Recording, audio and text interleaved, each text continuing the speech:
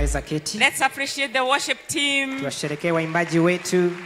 We can do better. Let's appreciate the worship team. Tuwasherekee waimbaji wetu. Thank you so much for helping us. Asanteni sana kwa kutusaidia to worship our Father. Kumwabudu baba yetu. Good morning and praise the Lord. Habari ya asubuhi na Bwana asifiwe. You look so nice from here. Mnakaa vema kutoka hapa. Even those of us who are at the tent, I see you. You look good. Hata wale mko katika hema tunawaona mnakaa vema. I can see those waves. Naona wale ambao wanatuinulia mikono. And it's so glad to be in the house of the Lord this morning. Na ni vizuri sana kuwa katika nyumba ya Bwana asubuhi ya leo. This is the best place you could be in. Ni mahali pema unaweza patikana. Because your Father has been waiting for you. Kwa sababu baba yetu alikuwa anatungojea. And it can't be a complete service before we read his word, his message to us. Na haiwezi kamilika kama hatujasoma neno lake, ujumbe wake kwetu. And therefore, this time, for the next few minutes, kwa dakika chache zijazo, we want to share God's word. tunataka kushiriki neno la Mungu. Whenever you interact with the word of God, something good happens. Unapopatana neno la Mungu, kuna kitu chema kinafanyika. Whenever you rub your shoulders with the word, the greatness of the word of God, something happens. Unapogusana na ukuu wa neno la Mungu, kitu kinafanyika. And I pray that something happens to your life this morning. Na naomba kitu kifanyike maishani mwako asubuhi ya leo. This reminds me the day I gave my life to Jesus many years ago. Inanikumbusha wakati ambao nilipeana maisha yangu kwa Kristo miaka iliyopita. I still remember the word that was spoken. Nakumbuka neno ambalo lilinenwa. And the speaker said that a day will come. Na mnenaji akasema siku itakuja. When the Lord will say, sorry, I never knew you. Ambapo Mungu atasema pole sikujui. Go and serve the one you served before. Enda umtumikie yule ambaye ulimtumikia kabla. And that one took a toll on me. Na hiyo ilikuwa nzito kwangu. And I realized I better not be known by anybody but be known by God. Lakini kaamua kwamba nisijulikane na mtu yote lakini nijulikane na Mungu. And I'm so glad this morning that the Lord knows my name. Na ninafurahi asubuhi leo kwa sababu Mungu anajua jina langu. And my name is written in his book of life. Na jina langu limeandikwa katika kitabu chake cha uzima. And I'm preparing for that eternity. Na ninajiandaa kwa hiyo milele. I want you to tell your mind. Nataka uambie akili yako. The Lord has a message for me and I want to hear it this morning. Ya kwamba Mungu ako na ujumbe na nataka kuisikia asubuhi ya leo. And this morning I want us to share on a topic. Nataka tushiriki katika ujumbe. When the assignment looks impossible. Majukumu yakiwa mazito. The assignment looks impossible. Ambapo majukumu mahitaji yako yakiwa ni magumu sana. And I would want us to read from the book of Nehemiah chapter 1. Tusome kitabu cha Nehemia mlango wa kwanza. I know it's a long reading but we shall try our best. Nehemiah chapter 1, it's from only 11 verses we are going to read together. Ni mistari 11 tutasoma pamoja. If you can project it for us. And you are going to help me read. Let's make use of the school fees. Those of us who can, okay? Amen. We make use of our school fees. All right, let's go together. These are the memorials. Allah apana. Tell your neighbor, tafadhali fungua mdomo na umewekewa. Sawa, usisome na roho. This time round, let's read together. Okay? And lead with an attitude. Okay? Amen. An attitude leading to understand and to soak in the message. Okay? Let's go together. These are the memorials of Nehemiah, son of Hakariah. In late autumn, in the month of Kislev, in the 20th year of King Artaxerxes' reign, I was at the fortress of Susa. Hanani, one of my brothers, came to visit me with some other men who had just arrived from Judah. I asked them about the Jews who had returned there from captivity and about how things were going in Jerusalem. They said to me, things are not going well for those who return to the province of Judah. They are in great trouble and disgrace. The wall of Jerusalem has been torn down, and the gates have been destroyed by fire. When I heard this, I sat down and wept. In fact, for days I mourned, fasted, and prayed to the God of heaven. Then I said, O Lord God of heaven, the great and awesome God who keeps his covenant of unfailing love with those who love him and obey his commands. Listen to my prayer. Look down and see me praying night and day for your people Israel. I confess that we have sinned against you. Yes, even my own family and I have sinned. We have sinned terribly by not obeying the commands, decrees, and regulations that you gave us through your servant Moses. Please remember what you told your servant Moses. If you are unfaithful to me, I will scatter you among the nations. But if you return to me and obey my commands and live by them, then I will exile to the ends of the earth, I will bring you back to the place I have chosen for my name to be honored. The people you rescued by your great power and strong hand are your servants. O Lord, please hear my prayer. Listen to the prayers of those of us who delight in honoring you. Please grant me success today by making the king favorable to me. Put it into his heart to be kind to me. In those days, I was the king's cupbearer. I love it. I love where it has ended. He was a cupbearer. Alikuwa ni yule ambaye alikuwa anamlisha mfalme. But whatever it is that he was doing in the king's palace, kila ambacho alikuwa anafanya katika ufalme ule, it never changed his identity, Nehemiah's identity. Haikubadilisha utangulizi wake. He was still very much concerned. Yeye alikuwa anajihusisha sana about whatever was happening to the other Jews outside there. ambayo ilikuwa inafanyikia Wayahudi pale nje. You can be sure when he was at the palace, he was enjoying the comfort and the protection in the palace. Alipokuwa katika ufalme alikuwa akijifurahisha na mambo yalikuwa pale. But he never forgot his brethren. Lakini hakusahau ndugu zake who were in Jerusalem. Wale ambao walikuwa Yerusalemu. Nehemiah was one of those remnants. He had also come back from exile. Pia alikuwa ametoka katika nchi ya utumwa.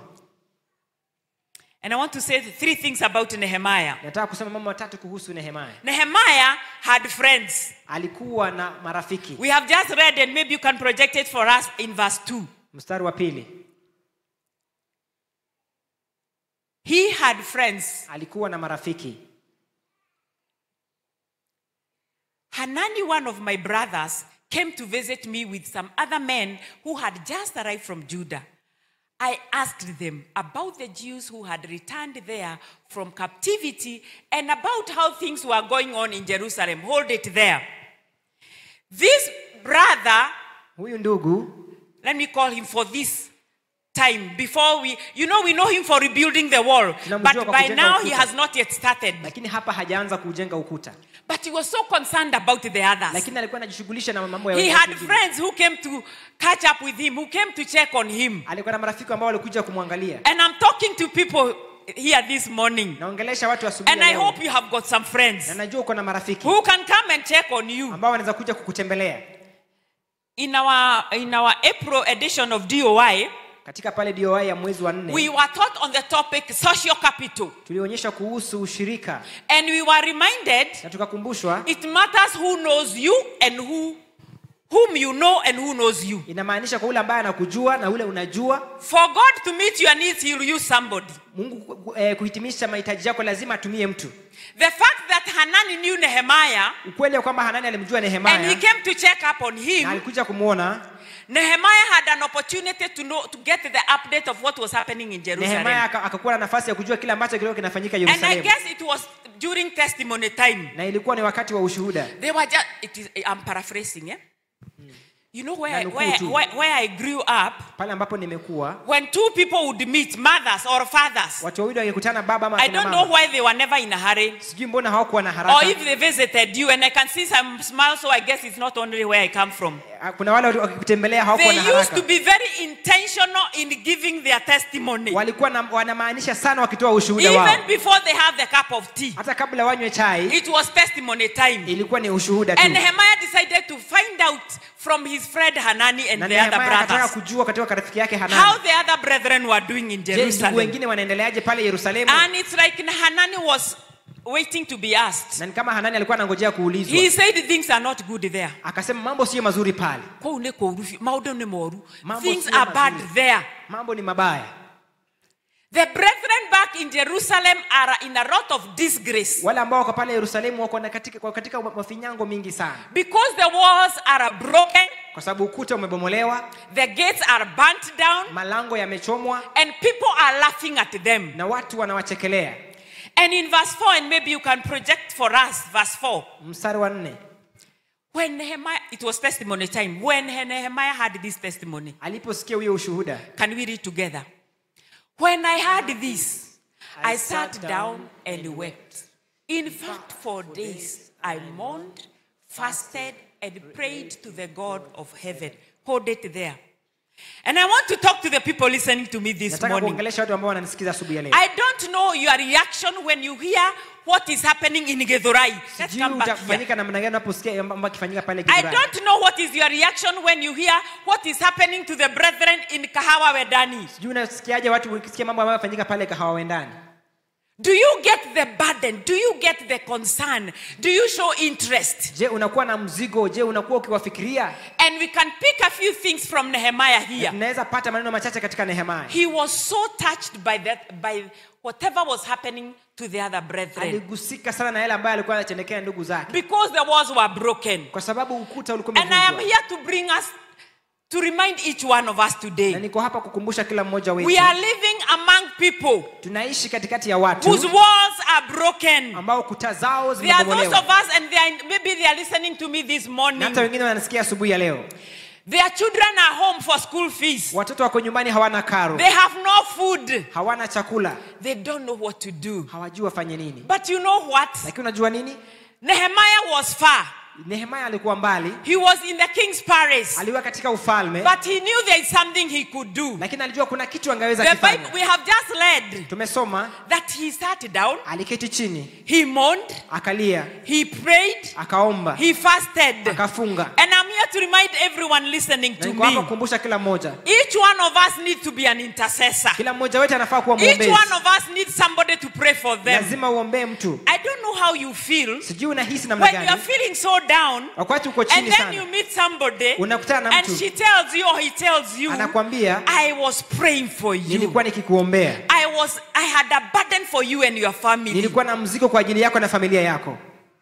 Yesterday somebody wrote me a message. And she told me, I don't know why I've been praying for you and your children by name.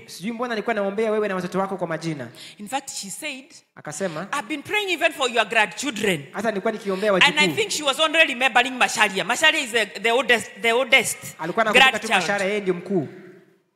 The last few weeks, I've really been praying for you.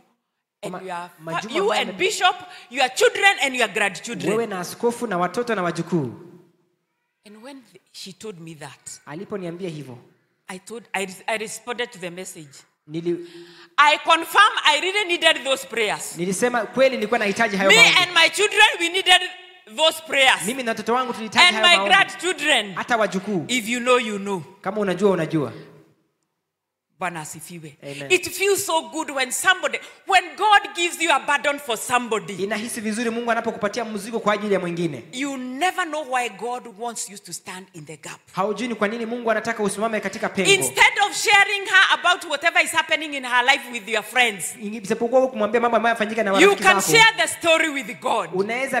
Because God is always relevant. So Nehemiah decided to talk about that story to God of heaven. So Nehemiah akaamua kuambia hiyo hadithi kwa Mungu. Remember, he was a cupbearer. Alikuwa pale ni mtumishi wa mfalme. And he's talking about people living in Jerusalem where the walls are broken. Na anaongelea kuhusu watu wanaoishi Yerusalemu penye ukuta umebomolewa.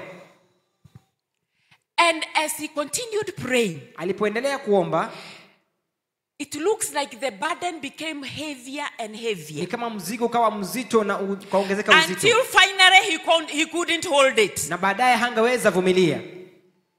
In fact, it was so serious. Ilikuwa ya kumaanisha sana. He didn't know how to face his boss, the king. Hakujua atamkabili mfalme namna gani. And I think he was a jolly worker. Na alikuwa mtu wa kufanya kazi kwa furaha. Maybe I'm whetting your appetite to go and read the book of Nehemiah. Na kupea tu ule uende usome hiyo kitabu cha Nehemiah. Because when finally he decided he would hold the bull by the horns. So alipoamua kwenda kumkabili mfalme. And he decided I'm a cupbearer but I can become a wall rebuilder. Lakini mimi ni ule mtumishi wa mfalme lakini naweza enda kujenga ukuta tena. But there is one thing he did. Kuna kitu kimoja alikifanya. He decided to engage heaven before going to engage the people. Aliamua kwanza kuhusisha mbingu ili kabla yeye kwenda kwa watu. Before he went to engage the king. Kabla yeye kwenda mfalme. Because he realized he needed the blessing of the king. Kwa sababu alijua anahitaji baraka ya mfalme. He needed permission. Alihitaji kupewa nafasi. He needed resources. Alihitaji rasilimali. And he knew his boss could do it. Na alijua mfalme anaweza fanya. But he knew he could do it better if God of heaven would speak to him. Angejua kama angefanya vizuri pale Mungu wa mbinguni angeweza kunena. And that's why he decided to pray about the issue. Na kaanza kuomba kwa sababu hiyo hali. Because he had an assignment which was bigger than him. Kwa sababu alikuwa na majukumu ambayo ni makubwa kumliko. There is no way we are told that Nehemiah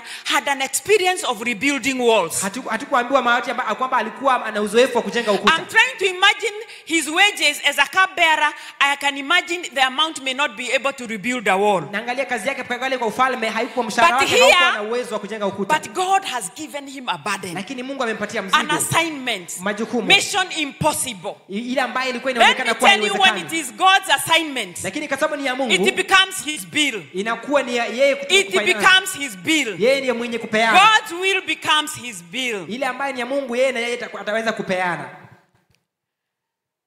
2 weeks ago. Wiki mbili zilizopita. I was praying. Nilikuwa nikiomba. And as I was praying, I don't know how it ended up becoming like we are engaging with God. Ni kama ananiuliza swali na mimi namjibu. And I spoke in Swahili. All right. Okay. And this was the first question. Na hili lilikuwa swali la kwanza. God asked me. Mungu akaniuliza. What have I said? Nimesema nini? About you. Kuhusu wewe. I knew the answer. Nikajua jibu.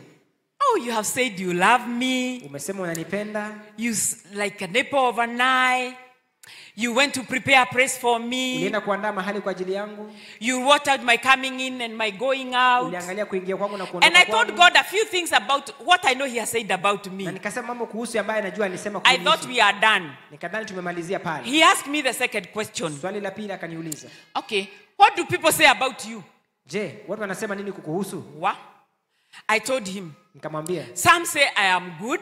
Wengine wanasema mimi ni mzuri. Some say I am bad. Wengine wanasema mimi ni mbaya. Some say I am short. Wengine wanasema mimi ni mfupi. Some say I am big. Wengine wanasema mimi ni mkubwa. And they are all right because they have their own reasons. Na wao wako na ukweli kwa sababu wana sababu zao. So I told him a few things about what I know people say, like maybe if you have ever told me what you Nikamwambia mambo machache kunihusu. Then finally there was a third question. Kulikuwa na swali la tatu. What do you say about yourself? Je, wewe unasema nini kujihusu wenyewe? I didn't know that was the hardest question. Sikujua kwamba hilo ni swali ngumu sana. I asked myself, what do I say about myself? Nikajiuliza, najiambia nini mimi mwenyewe? And when I was still there wondering what I trying to, ni kama all of a sudden sijui Kikuyu, sijui Kiswahili, sijui Kiingereza, sina majibu nyingi sana. Unaulizwa maswali. Some of the questions you are asked, zingine haujui sasa volume inaenda chini. But I like how the Spirit of the Lord encouraged me. Na nilipenda jinsi Roho wa Mungu alinihimiza. And this was the answer. Na jibu lilikuwa hili. It would not. You will be okay. Utakuwa sawa. If you repeated what I have said about you. Ukirudia kila ambacho nimesema kukuhusu. And you tell yourself. Na ujiambie. Did you hear what I said? Je, umesikia kile nimesema? So what has God said about you? Mungu amesema nini kukuhusu? Just pick that one. Chukua hicho. You are allowed to copy and paste. Chukua hiyo na ujiweke. And now start telling yourself. Na uanze kujiambia. That God has said I am good. Mungu amesema mimi ni mwema. That God has said I am the head and not the tail. Mungu amesema mimi ni kichwa wala si mkia. That God has said I will make it. Mungu amesema nitaweza. What you tell yourself. Kila ambacho unajiambia. Don't be surprised that if you discovered kama ungetambua that you are the chief critic about yourself. Ya kwamba you are the chief critic. You criticize yourself more than anybody else. Ya kwamba wewe mwenyewe ndiye unajichunguza kuliko watu wengine. You have very little if any to say about yourself. Ya kwamba uko na mambo machache sana kusema juu yako. I hope I'm communicating. But from today, lakini kuanzia leo, I have got good news. Niko na habari njema. I want you, when you catch yourself talking negative about yourself, ukipata ukiongea kinyume kujihusu, just because you started a certain business and it didn't work, kwa sababu ulianza biashara na ikaanguka, you will tell yourself, utajiambia, that God is a God of many beginnings. Mimi ni Mungu, I can start afresh. Nitaanza tena. Tell yourself what God has said about you. Jiambie kile ambacho Mungu amesema kukuhusu. Proverbs 3:5-6. We will revisit the issue of Nehemiah. Proverbs 3:5-6 in Amplified Version. Zaburi 3. Not Zaburi, Medari. Oh, Midali, sorry. 3:5-6 in Amplified Version.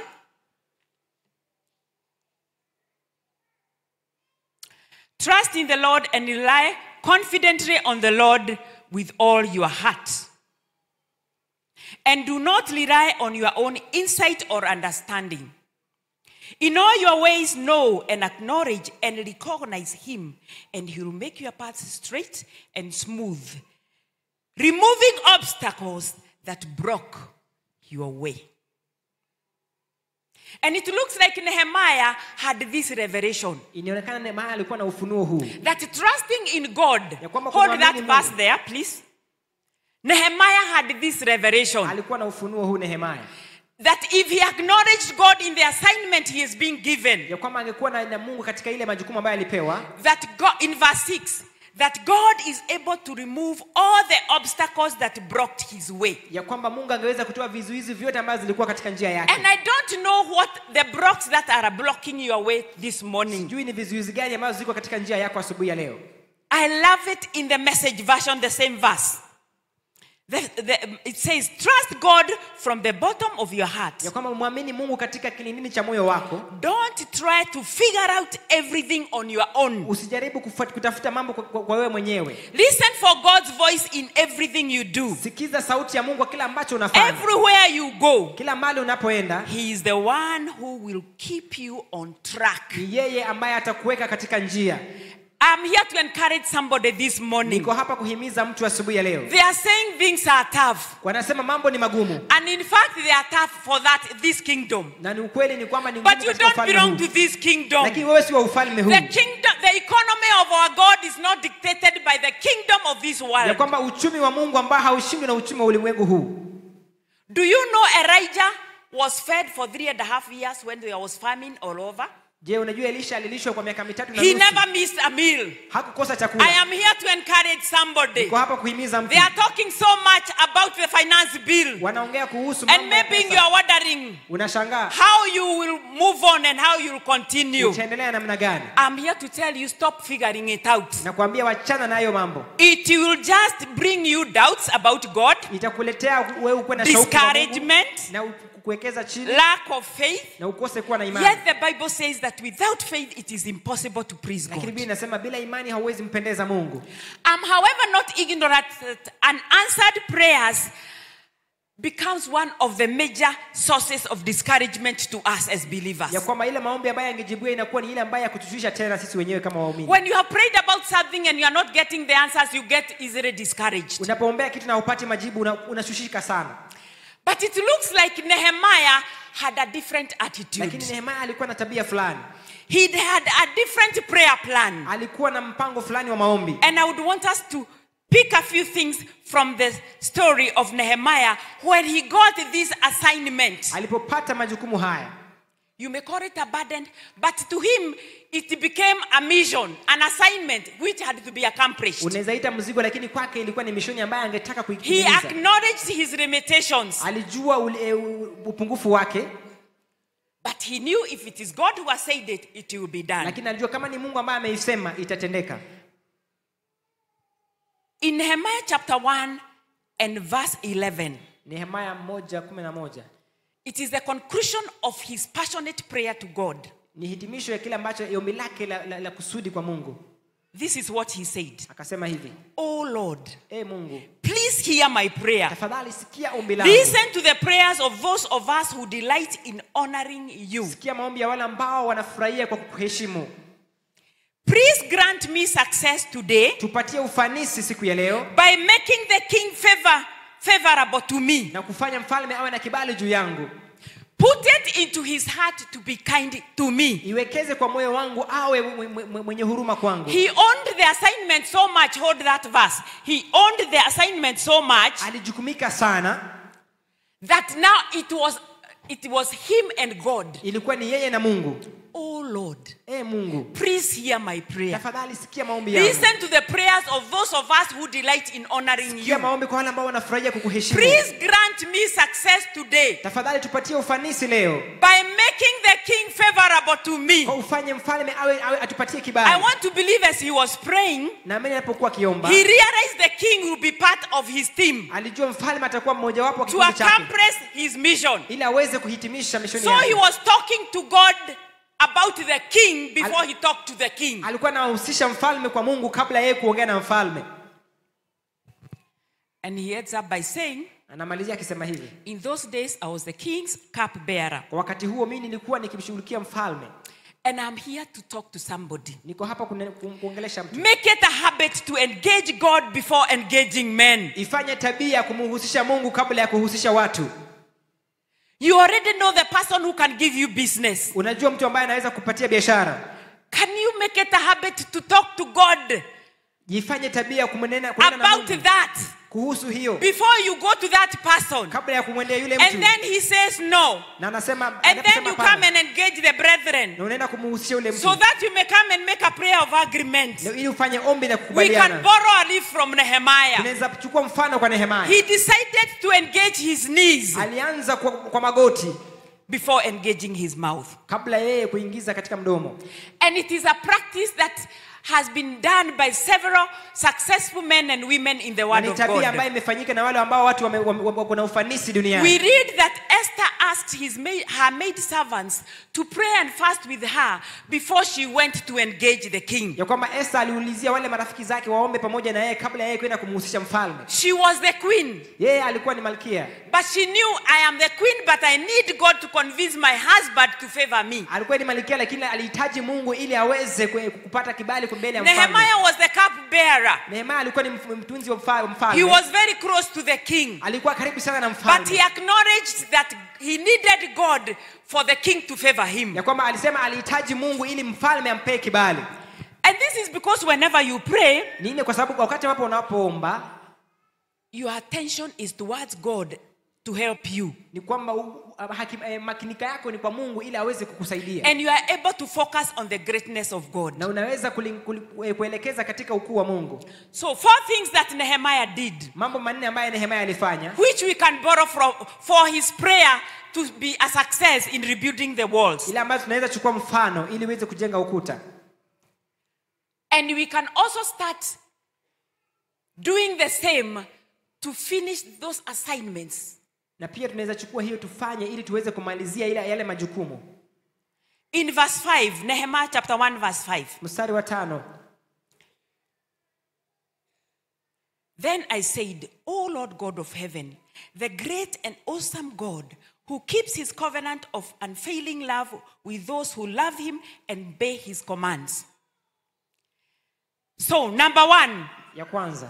Nehemiah based his requests on God's character. Ya kwamba yeye alipeana maombi yake kulingana na tabia ya Mungu. Base your prayer on God's character. Linganisha maombi yako na tabia ya Mungu. He told God who he is. Aliambia Mungu yeye ni nani.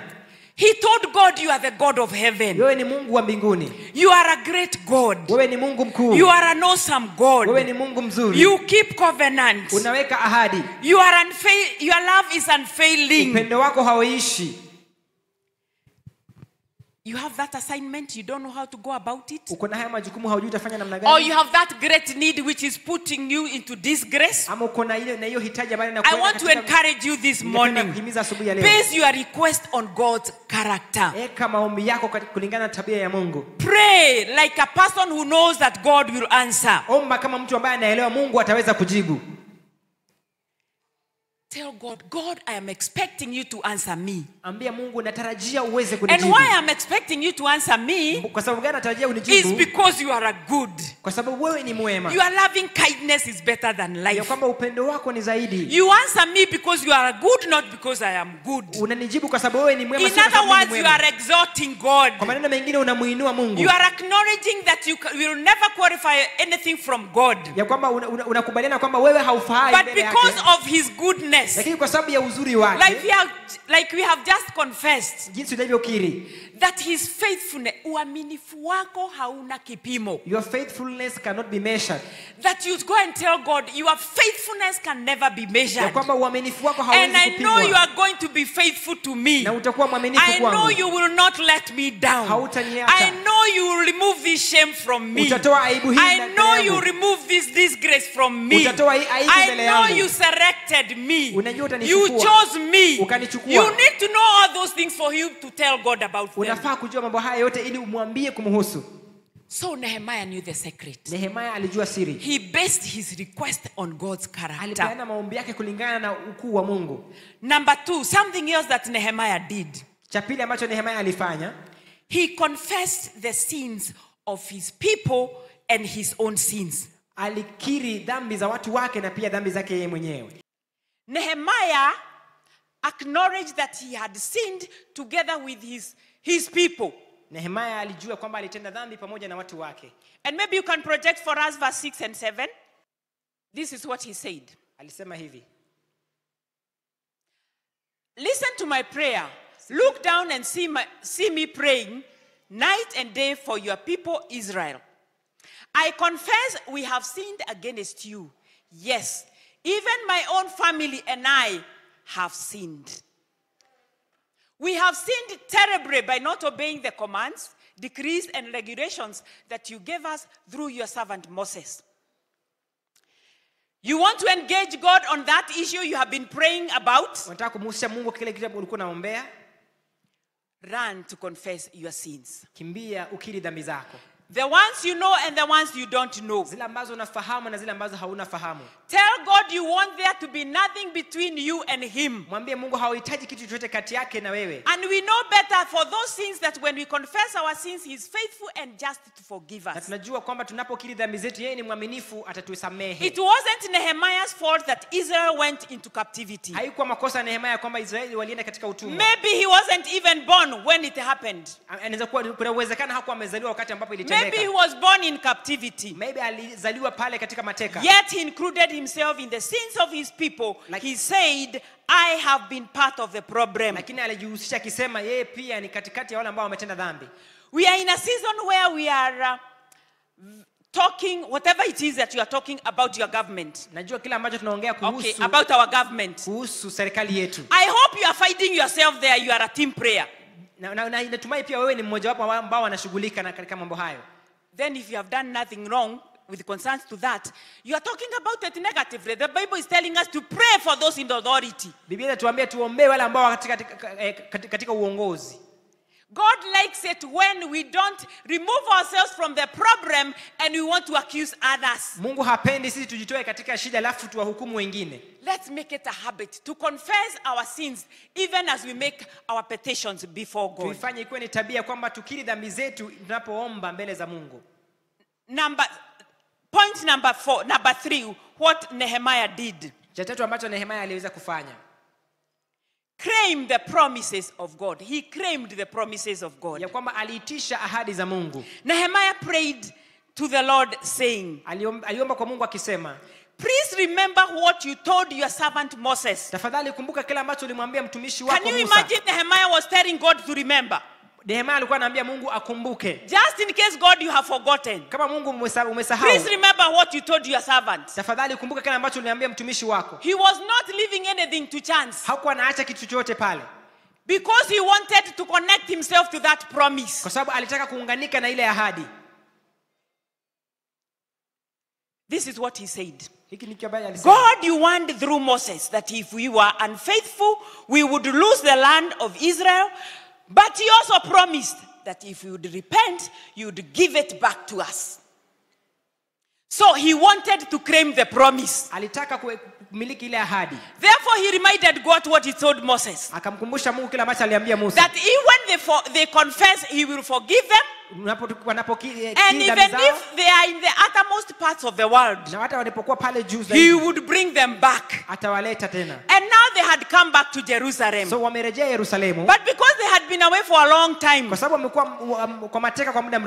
the enemy had come and taken advantage. And had brought down all the walls. And they had burned the gates. Na amechoma malango. And it was so disgraceful. Na ilikuwa ya aibu sana. And the people asking, where is their God? Na watu walikuwa wanaulizia, je, ako wapi Mungu wetu? Nehemiah engaged God. Nehemiah akamhusisha Mungu. Know what God has said about your situation. Jua kile ambacho Mungu anasema juu ya hali yako. Do you know what God has said about the challenge you are going through right now? Je, unajua Mungu anasema nini kuhusu changamoto ambayo unapitia sasa? Have you ever been given a bunch of 20 keys? Je, ushapewa kifungu cha funguo 20? And then you are told to go and open your office? Na unaambiwa uende ufungue afisi yako. And you are trying to open the office? Na unajaribu kufungua ofisi. Before you get to key number 5, you start with the one you started because you don't know where you started. Amen.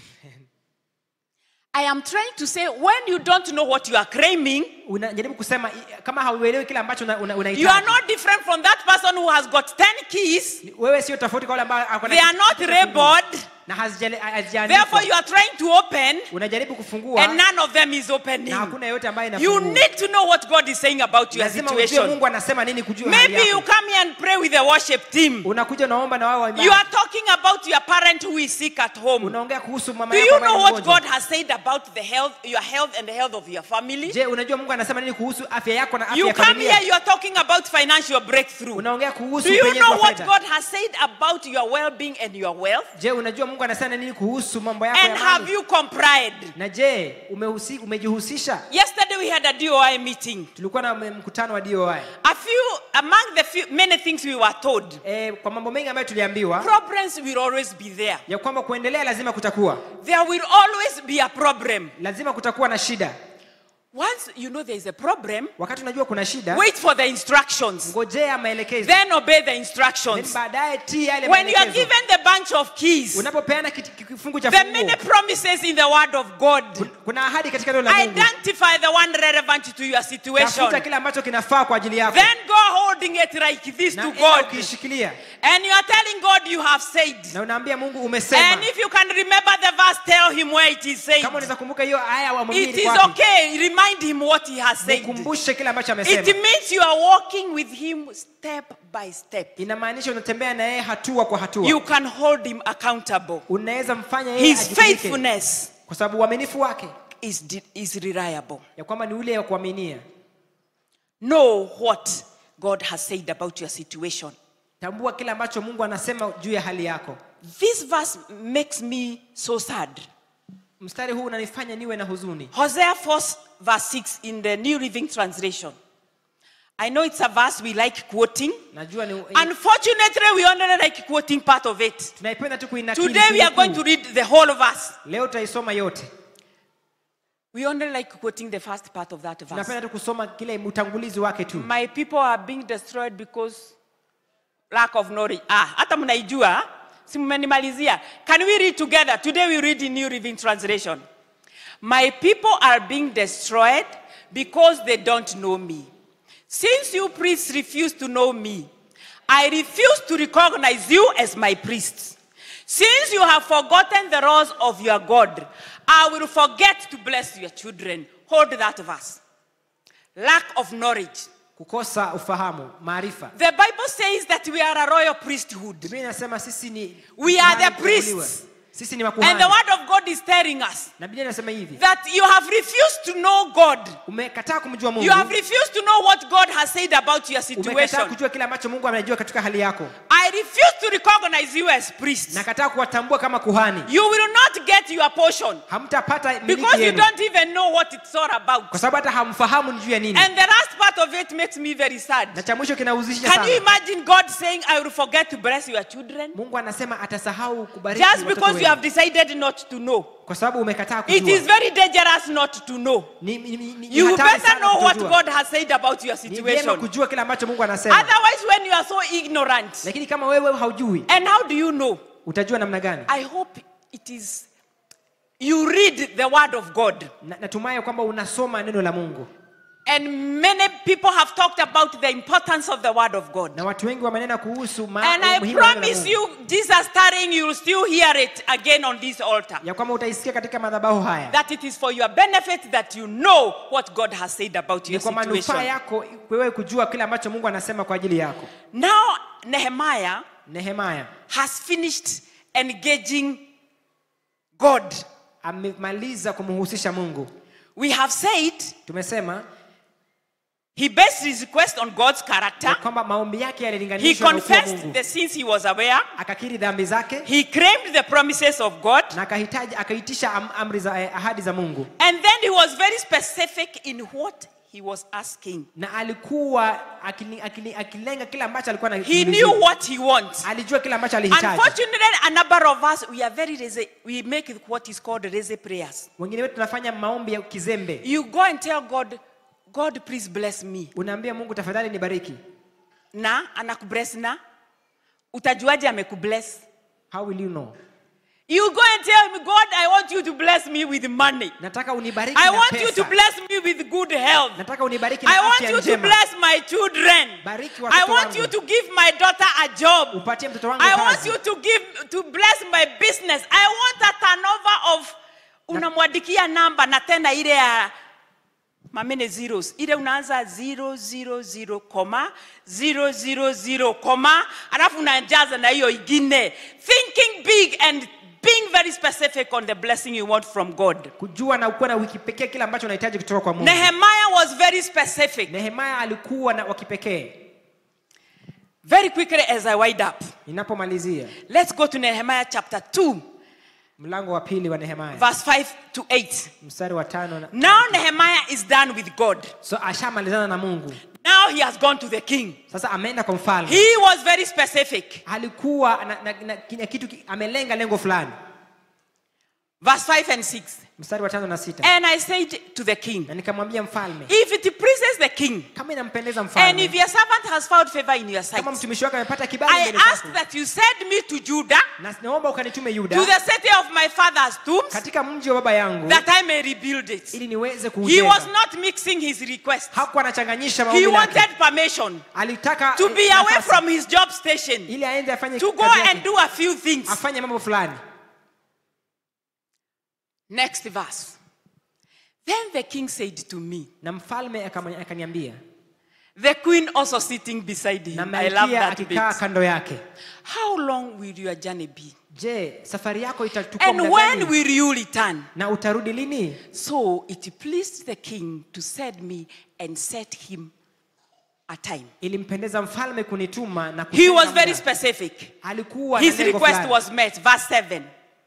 Furthermore, I said to the king, zaidi ya hayo nikamwambia mfalme, if it pleases the king, kama inampendeza mfalme, let letters be given to me, wacha barua ziandikwe for the governors of the region beyond the river, kwa wale watumishi and they must permit me to pass through till I come to Judah. Waniruhusu niweze kupita mpaka nifike Yuda. I want to believe this time when Nehemiah was praying, wakati huu Nehemiah alipokuwa, he was also doing a research. Alikuwa akifanya, whom do I need to talk to for me to be able to get where I am going? Nahitaji kuongelesha nani ili niweze kupita nifike pale nahitaji. So number 2, cha pili, he wanted letters addressed to the governors. Alitaka barua ziandikiwe. I told you it matters whom you know. Inamaanisha Nehemiah knew he didn't know the governors. Alijua hawajui wale but he knew his boss knew the governors. Lakini anajua mfalme so anajua he governors. went in a humble way to ask for that favor. Na akaitisha hiyo kibali. So he asked for it. Number 1, he asked for permission. Akaulizia. Number 2, he asked letters to the governors. And number 3 in verse 8. Ya 3, mstari wa 8. And a letter to Asaph, the king of the king's forest, that he must give me timber to make beams for the gates of the citadel, which pertains to the temple, for the city wall, and for the house that I will occupy. And the king granted them to me according to the good heart of my God upon me. He was very specific. Alikuwa na lengo la kipekee. As he was facing the king, alipokuwa he had already sorted it out with God. Alikuwa shapanga he had asked for favor. Alikuwa ameitisha kibali. And I'm imagining Nehemiah. When permission was given, alipopewa nafasi, and the letters were to be given, na barua zilikuwa and now zipeane, another letter. na sasa barua ingine. Oh my goodness, he knew it was the heart of his God, Alijua ni mkono wa which Mungu had acted on his behalf. ambayo imetumika kwa ajili yake. And because the gracious heart of my God was on me, kwa sababu neema ya mkono wa Mungu ilikuwa juu yangu, the king granted my request. Mfalme akakubaliana na mahitaji yangu. Becoming specific with your request. Alikuwa wa kipekee na hitaji lake. And there is another character who never mixed up words. Na kulikuwa na mwingine ambaye hakuchanganya maneno. In the book of 1 Chronicles 4:9-10. Mambo ya Nyakati wa kwanza 4:5. The story of Jabez. Habari ya Jabezi. Now Jabez was more honorable than his brothers, and his mother called his name Jabez, saying, hold it there. You remember what I told you, what people talk about you? Unajua kile ambacho nimesema watu His mother has decided to label him pain. Mama yake amekubali kumuita uchungu. But thank God Jabez knew about a God. Lakini Jabezi alijua kuhusu He Mungu. decided to bypass the mother. Akaenda kinyume na mama yake. And this is the prayer he made. Na hili ni ombi ambalo alifanya. And Jabez called on the God of Israel, saying, oh, that you would bless me indeed. Very specific. And enlarge my territory. That your hand would be with me. And that you would keep me from evil. That I may not cause pain. So God granted what he requested. If God did it for Nehemiah, kama Mungu alimfanyia Nehemia, if God did it for Jabez, kama Mungu alimfanyia Jabez, God can do it for you. Mungu anaweza kufanya kwa ajili yako. I said God can do it for you. Mungu anaweza fanya kwa ajili yako. Forget about what they have said. Sahau kile ambacho umewacha. God, if God be for you, kama Mungu yu upande wako, it will come to pass. Lazima itatimilika. How I pray that there will be many testimonies naomba tukue na ushuhuda mingi of sana lady brethren saying, ya watumishi wa utumwa wa so God granted my request. Mungu alijibu maombi yangu. I am calling for the testimonies. Niko hapa na ushuhuda From the tent, kutoka pale kwa hema, from up there, pale juu, from down here, hapa chini, that you from today, ya kwamba kuanzia you will leo, start engaging God. utaanza You kumhusisha remind Mungu. him about his character. Utamuhusisha His kwa ukuu never wake. failing character. Ukuu You wake ambao will confess your sins. utakiri dhambi zako. You will be very specific, Utakuwa na lengo la even as kipekee you claim unapoitisha his promises. ahadi zake. God wants to repair every broken thing in your life. Mungu anataka kurekebisha kila ambacho kimevunjika ndani ya maisha yako. He wants to restore that which the enemy has taken. Anataka kurejesha kile ambacho adui alichukua. He wants you to repossess that which was yours and the enemy has taken it. Anataka umiliki tena kile ambacho kilikuwa chako na adui And alichukua. he's giving you an invitation. Na anakupatia mwaliko. He's giving you an invitation. Anakupatia mwaliko. Come. Njoo. Like a person who knows me. Kama yule mtu ambaye ananijua. That you can trust him. Ya kama unaweza muamini. That you don't have to lean on your own understanding. Ya kama hautakuwa na ufahamu wako mwenyewe. Let me encourage you. Wacha nikuhimize. Maybe you are saying, I have prayed, I don't know for how many years. Utasema nimeomba kwa miaka mingi. The enemy's resistance should be an encouragement that God is doing something significant in your life. Amen. And I want to encourage you to go and read the story of Nehemiah. Usome kitabu cha Nehemia. It is true the king granted his requests. Kwamba mfalme alijibu maombi. But there were still very many resistances. Lakini alikuwa na pingamizi mingi sana. But he kept on reminding the God who did it then. Alikuwa anakumbusha Mungu ambaye alifanya kabla. Even here, hata hapa, he's going to help us. Atatusaidia tena. And he employed every form of strategy. Na akaweka mipango ya kila aina. At some point they were rebuilding the walls. One hand was holding the spear. Mkono mmoja ulikuwa umeshika mkuki. And the other one was holding the stone. Na mkono mwingine ulikuwa umeshika mawe. Because you have a full-time enemy. Kwa sababu uko na adui kila wakati. And the devil still believes you are a candidate for hell. Na pia adui anajua kwamba wewe bado atakupeleka. You have to keep on fighting every day. Lazima upigane kila wakati. You have to keep on fighting. Lazima kila wakati upigane. And your fight is not physical. Na kupigana kwako si kwa kiasi. You can engage the supernatural. Unaweza husisha mambo ya And kiungu. God will fight it for you. Na Mungu atakupigania. The enemy will oppose any form of restoration in your life. Adui atapinga kila hali ya urejesho ndani ya But maisha yako. be like Nehemiah. Lakini kuwa kama Nehemia. Stay focused and prayerful.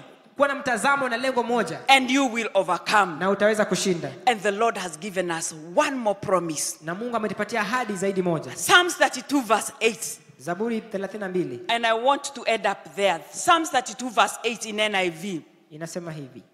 The Lord has promised to do 3 things. Atafanya mambo matatu. Even as you continue persisting. Unapoendelea kuendeleza. Persisting in prayer.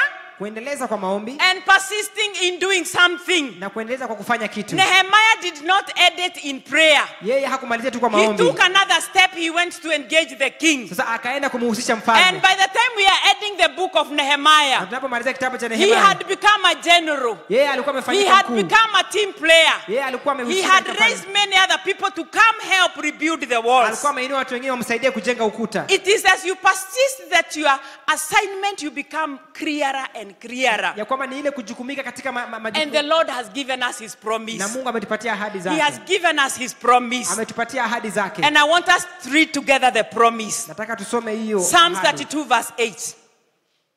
I will instruct you and teach you in the way you should go. I will counsel you with my loving eye on you. Hold that verse. You want to do that mission impossible? Unataka kufanya kile ambacho hakiwezekani? You must be ready to hear the instructions. Ni lazima ukuwe tayari kusikia maelekezo. Nehemiah was so alert. Alikuwa amemakinika.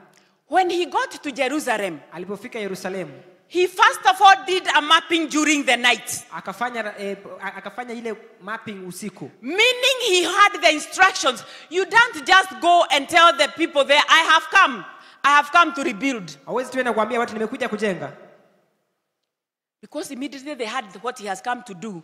There were people who are out to make sure he doesn't. Kuna wale ambao walisimama kinyume na yeye ili asiweze kufanikiwa. You must be ready to hear the instructions. Lazima ukuwe tayari kusikia maelezo. And you must be ready to obey. Na ukuwe tayari kutii. The Lord has given his word. Mungu amepeana neno lake. To instruct you. Ili kuelekeze. To teach you. Ili kufundishe. And to counsel you. Na iweze kukuelekeza. Tell your neighbor. Ambia jirani yako. Tell your neighbor. Ambia jirani yako. God will instruct you. Mungu atakuelekeza. God will teach you. Mungu atakufunza. And God will counsel you. Na atakuelekeza. Yours is to obey. Wewe tu ni kutii. You move out from where God is telling you this is the way.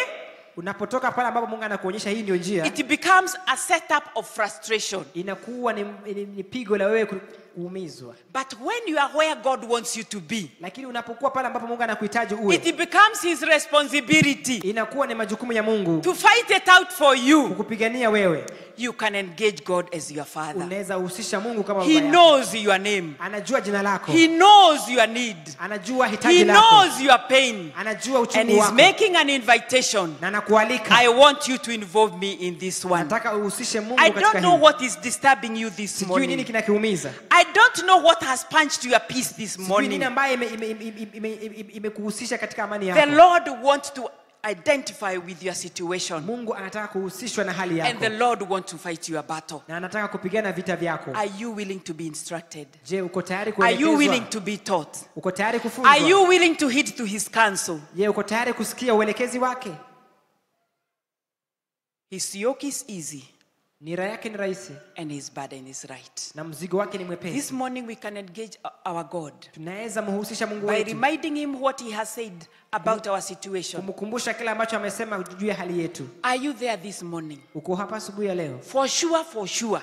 Kwa hakika. There is that issue. Kuna kile kitu. You are feeling so discouraged about it. Unahisi kushushika sana. You have prayed about it. Umeombea hiyo kitu. We are not giving up. Hatutakati tamaa. We will still pray about it this morning. Tutaomba hata asubuhi ya leo. Are you there? Uko pale. And you want us to pray one more time together. Tungependa kuomba pamoja. If you lift up your hand, we are going to tell God about it. Tutaambia Mungu. We are going to tell God about it. Tutaambia Mungu that we are not giving up. Kwamba hatukati tamaa. And we are still waiting. Na tunangojea. With every head bowed. Kila kichwa kamacho kimeinamishwa. If you are there, kama uko pale, And there is that issue we want us to believe God together. Na uko na kile kitu ambacho unahitaji I want you to lift up your hand. Ningependa uinue mkono wako. The Lord knows it. Mungu anakijua. Lift it like you are serious. Kiinue kwa Lift it like you know that God knows your need. Kuinue kwa sababu Mungu anajua hitaji lako. Father, we are lifting up our hands. Mikono yetu. Because we have known you as a good God. Kwa sababu tumekujua kama Mungu a caring God. Ambaye anajali. A kind God. Mungu mwenye kujali. Today, siku ya leo, we stop trying to figure it out. Tunaacha kujisimamia wenyewe. We stop trying to use our own imaginations. Tunakataa kujitumia katika maelekezo yetu. And like Nehemiah, we want to bring it to you. Kama Nehemiah tunaleta kwako. And I want to stand with every brother and every sister ningependa kusoma na ndugu na that is lifting up their hand. And they are saying, my hand is up, God. Because you know my need. I pray that God, you may meet that need. Not because we deserve it, but because you are a good. Not because we have not sinned. We are asking you, Lord, to forgive us. Forgive our sins. Those we know and those which we don't know. Oh God, we know you have said you are able. And we are telling you, you are able. And I'm calling for those testimonies this morning. That God, like you did for Jabez, like you did for Nehemiah, our God, you grant my brothers and my sisters, and they'll bring a testimony in your house. I pray that God, because you are faithful, it will come to pass. We consider you faithful. We call you good. We call you mighty. We call you able. We call you awesome. And we receive from you our good God. And Lord, you are changing our story. And you are clarifying our assignments. Because you are a faithful God. Thank you for hearing our prayer. Thank you, and we celebrate you in advance. Because God, we consider you faithful. And we pray this in Jesus' name. And before I sit down, maybe you are there. We are talking about this God. And for sure you know you have never given him your life. That he may manage your life for you. The Bible says that he is standing at the door of your heart. And if anyone opens the door, he will enter and dine with him. Are you there? You have never given your life to Jesus. And you would want us to pray for you today. That you may give your life to Jesus. That from today you can have a father you can run to. Are you there and you'd want us to pray for you? If you lift up your hand, we'll see it and pray for you.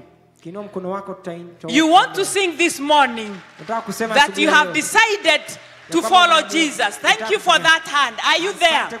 Lift up your hand. From up there, from the tent, the administrative members, you want to give your life to Jesus? Thank you for that hand. Are you there? You want to give your life to Jesus? If you can come over, we want to pray for you. If you are there, we are not in a hurry. If only for you, we can hold it and pray for you. You want to give your life to Jesus. If you can't come over, we want to pray for you.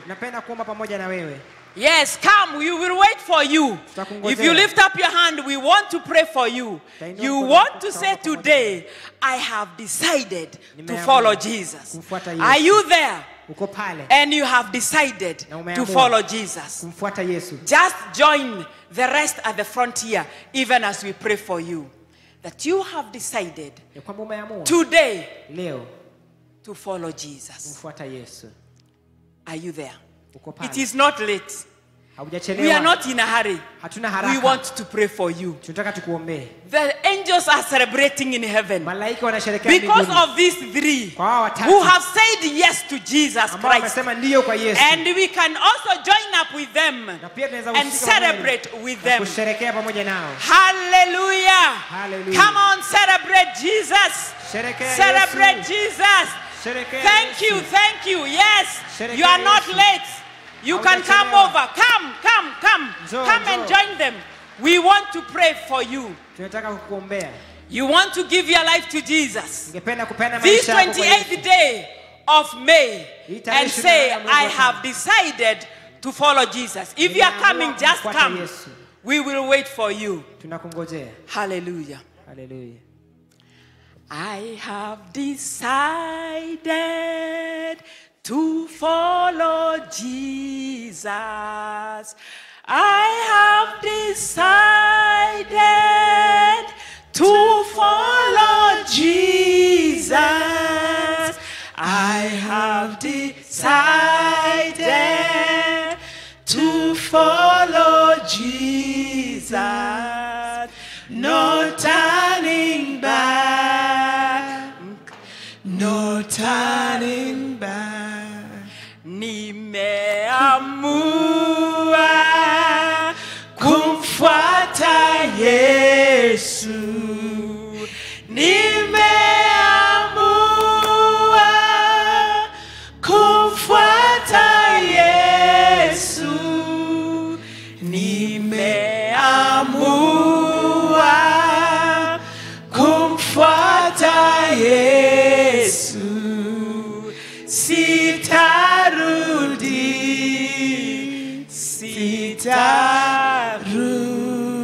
What has happened is so significant Kile ambacho kimefanyika ni cha maana that angels are celebrating, kwamba malaika wanasherekea.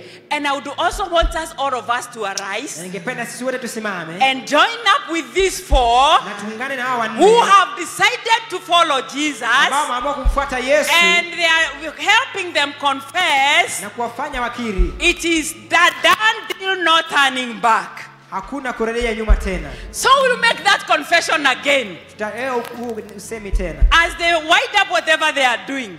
And then you give Jesus a shout Na upatie Yesu for giving these four a reason to smile. From the kingdom of darkness to the kingdom of light. From being a sinner to a saint. A servant to a son. Come on, celebrate Jesus.